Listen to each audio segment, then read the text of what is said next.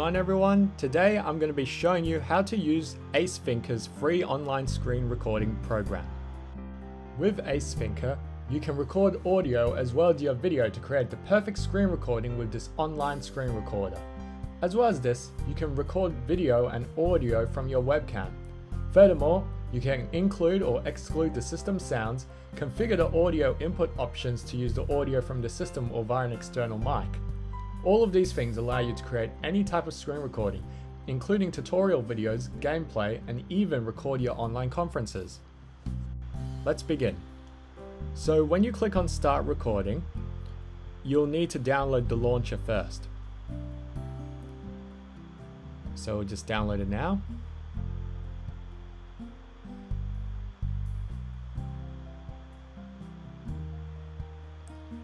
And then we can open the file as admin.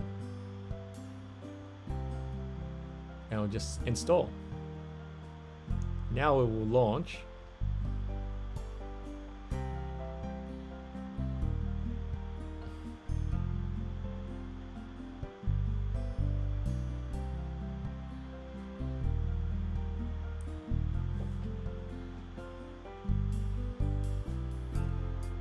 So now we have multiple options. On the left we have the recording area, which is our screen resolution. We have the speaker, which is like system sound, and we also have microphone support. Or if you have a webcam, we also have camera support. Now to record, we simply have to press Rec on the right.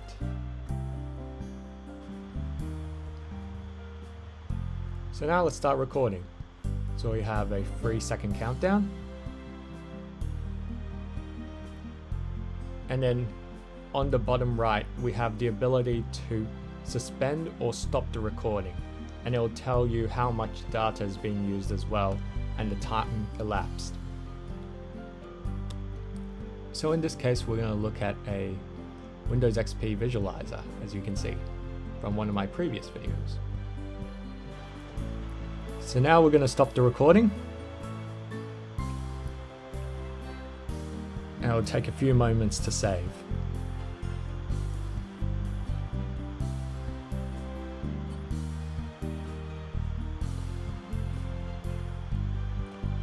So as you can see, it's now been saved.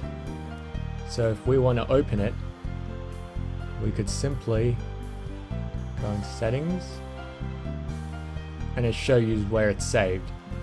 So we can just double click and it will open up the movie player. As you can see, we have our screen recording over here.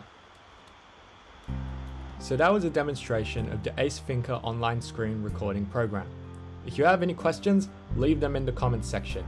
I will mention that this is compatible with all types of web browsers such as Microsoft Edge as shown in this video, Firefox, and Google Chrome. Thank you all for watching and see you all in my next video.